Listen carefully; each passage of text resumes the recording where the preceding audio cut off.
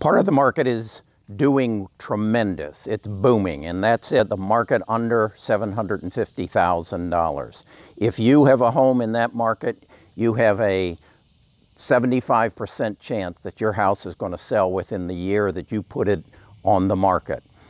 In Birmingham, they sell for roughly 98% of the asking price, and particularly under $500,000, it's a 100% sales rate. Where the difference comes is when you go over $750,000. From September last year to September this year, in the Birmingham market, 652 homes came to market and 331 of them sold through. That is a 50% sales rate. If you then go to 1.5 million and up, the sales rate drops down to 40%. That means that out of 10 homes, 4 of them are going to sell and 6 of them aren't. If you move away from the walkable neighborhoods of Mountain Brook, that number drops from 40% down to 35%. And for the 750 to 1.5 million, it drops from 50% down to 45%. So why is this happening? Why is it so difficult to sell homes like this? This is a home in Liberty Park. It's a $1 million home, and it's been on the market for over a year. And why is that? Well, we can trace it back to 1960, in May of 1960, and that was when the Food and Drug Administration approved the sale of the first birth control pill. You heard me right. It's the sale of the first birth control pill, because as a result of that, Generation X, which follows the baby boomer generation, is 25% smaller than the baby boomer generation. So just in that, we know that our buyer pool is 25% smaller. Add to that, the Generation X bought their first home in the late 90s and then upgraded in the boom of the real estate market in the early 2000s and upgraded to a larger home. And then we hit them with the subprime crisis and the real estate crisis in 2008, and they lost the equity of their home if they were lucky.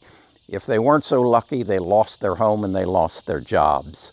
So that market, that group of people are not in a position to buy these homes and to buy these expensive homes. Then we have the millennials. What's their situation? They don't want them and they can't afford them.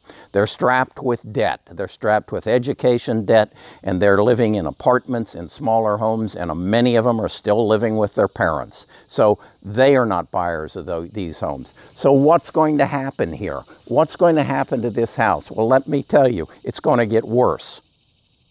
We're in the middle of the baby boomer sell-off. The situation is that in 2011, 9,000 baby boomers started turning 65 every day. 9,000 every day. We are now looking at every day, 9,000 more people want to downsize, want to move closer to their children or their grandchildren, and they're putting their houses on the market. And as I quoted the numbers to you, of 100 of them that come on the market, particularly over $750,000, 40% of them are going to sell. Well, what happens to the rest of them?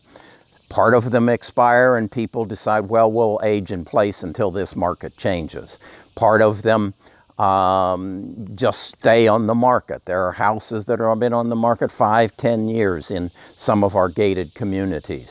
So that situation is growing. The inventory is growing. Now, I said the situation's going to get worse. What did I mean by that?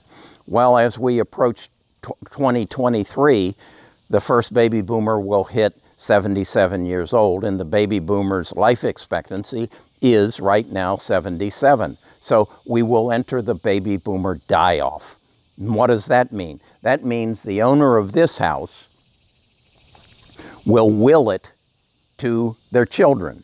The children live 500 miles, 1,000 miles away. They're going to say to a realtor, put it on the market and turn it into cash. So the prices of these homes will just drop, drop, and drop until they become unpassable. You have to buy them because they're so cheap. So as you as a seller, what are your options? What do you need to do? First of all, you need to make your house very saleable. And that is to say, if it looks like your grandmother's house, they aren't going to buy it. If the hardwood floors and the kitchen cabinets are the same color, they aren't going to buy it. If it's not updated, they're not going to buy it. If you've got plastic fruit and plastic plants all over the house, they're not going to buy it. Remember, there are for every 10 houses on the market, only 4 will be purchased. The best price, the best condition, and the best house will sell. The others won't. And you need to make that part of your plan to sell homes. The other thing is you need to get it done. Because as I said, once we get to 2023, this situation will start to snowball and it will start to get worse. Now, there is something else you need to know. Who are buying these homes? Well, you ask yourself, who built them? And the answer to that question is they were built by the baby boomers. Why did the baby boomers buy these build these kind of houses? This isn't what they grew up in. No, they grew up in small little homes in the inner city. But why did they build these homes? They built them because they wanted to show their peer group that they had made it. They went to law school, they went to medical school, they graduated from a university, and now they're doctors, they're lawyers, they're bankers, they're financial advisors, they're entrepreneurs, and they've got money. And they want to live in a gated community where they have golf courses and they have exquisite dining and they have swimming pools for their children, and their children can learn tennis, and that's what they wanted and that's what they built. Okay? Now, as I said, Generation X can't afford them. They don't want them. They don't want the high price. They don't want the HOA dues. They don't want the utilities. They don't want the taxes. Okay, so we know the problem. Now, what's the solution? How do we get these homes sold? We have to market them. We have to market them like a Lamborghini, like a Ferrari, like they're something special, because they are.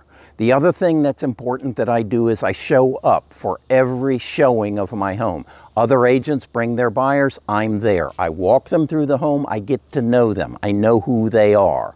What I have learned is that 60% of the people who come to see these homes here in Birmingham now today are either African American, they're foreign nationals, or they're foreigners. As I go through the house with them and their agent, I learn what they're looking for. I learn their likes and their dislikes. I then tell them, I've got another house that I think is appropriate for you. Here, go to my website, watch the video on it. I do an 8-minute to a 14-minute video on every house that I list. I walk them through it and I show it to them. I sell it like a Ferrari. I sell it like a Lamborghini. So I have an advantage of knowing who's in the market, what they're looking for, and how my listings fit their needs. The situation's going to get worse. As I said, we're in the baby boomer sell-off. 2023, we move into the baby boomer die-off. You're going to have at one end of the baby boomer generation retiring 9,000 people every day. At the other end, you're going to have dying 9,000 people every day. Now you've doubled the number of homes that are going to come to the market. The children own those homes and they want out of them. They live 500 miles away. They don't want the maintenance on this house. They don't want the electric and gas and water bill on it. And they don't want the property taxes that have just doubled because their parents died and they lost their homestead exemption. Then they've got to pay the HOA dues on it. Some of these houses accumulate with no one living in them, $4,000 or $5,000 worth of cost per month. The kids don't want it. They'll turn it into cash, and we will then see the ultimate effect of the crisis. So what do you got to do? You've got to price your house right, you've got to update it, and you've got to get people in it to see it and fall in love with it. That's what I do for a living. My name is Kerry Grinkmeyer. I own bestofushomes.com, and my phone number is 205-919-6006. Call me, Birmingham. and we'll sell your home.